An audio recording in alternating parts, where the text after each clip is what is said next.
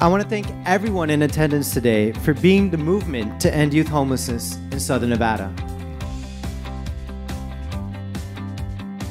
1 in 10 youth ages 18 through 25 will experience some form of homelessness in a given year. 1 in 30 minors from the ages of 13 through 17 will experience some form of homelessness unaccompanied by an adult in a given year throughout the United States.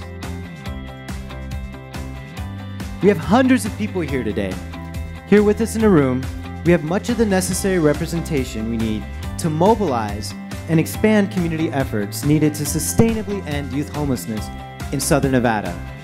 The Southern Nevada Plan to End Youth Homelessness's vision is to create a coordinated community response system that ensures that homelessness among unaccompanied youth is rare, brief, one-time, and equitably addressed.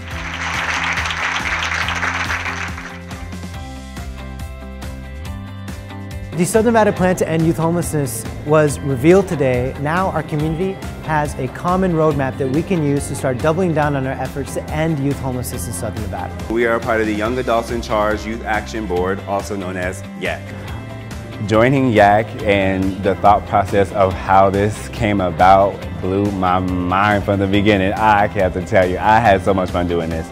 We're here today because this is an important public-private partnership to help address the issue of ending youth homelessness in our community.